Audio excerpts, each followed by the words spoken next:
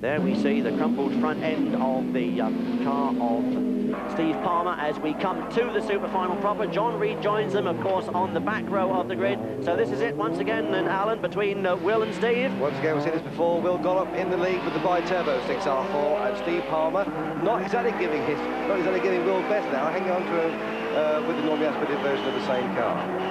Yeah, as they come out of Belfast Ferries corner, we can see Barry Squibb in third place. John has come through very well into fourth place. John Welch from the back row of the grid up into fourth place.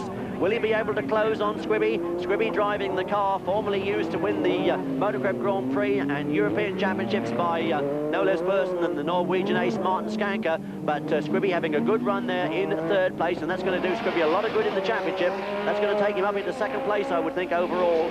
But this, of course, is the Superfinal. Points for the Superfinal Championship remain separated from those in the class finals. And at the moment, Stephen Palmer is the overall leader of the Superfinal and overall category. And the second place here that he holds at the moment behind Will Gollop is going to be good enough to retain that position at the head of the points table. But Barry Squibb, who so many people said was going to be the dark horse of the series, once again proving what a quick man he is and how quickly he's transformed to the four-wheel drive handling characteristics, having been second to Tony Vardy in Formula V in the 1989 series. But it's still Will Gollop then with the bi-turbo 6R4 leading Steve Palmer's normally aspirated 3.8 version. There's Squibby in third place, there's John in fourth place. And we go with John Welch and follow them away through that flick of Paddock Bend that leads down into Belfast Ferries corner, and out of Belfast already and out into the chicane comes Will Gollop.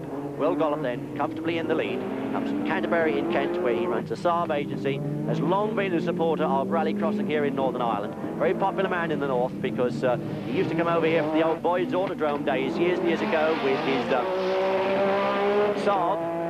He's getting a bit of support here today from Northern Ireland Rover dealers Joshua White, and that's enabled the organisers to get Will Gollop here, and I'm sure he's a real crowd pleaser for the spectators, as of course is Steve Palmer, who arrived very late for today's meeting. The car delayed, I believe, at the ferry port, but it's great to see Steve back in contention and these two men having a very, very close battle indeed, and it should be close between them, we hope, throughout the remainder of the year in the European Championship, which both of them will be contesting. That gets underway in Austria later in April, and Will and Steve are going to be our two top contenders there. They've both taken different routes to get the power. The big, normally aspirated version for Steve Palmer, the bi-turbo for Will Gollop, and there's not much between them at the checkered flag.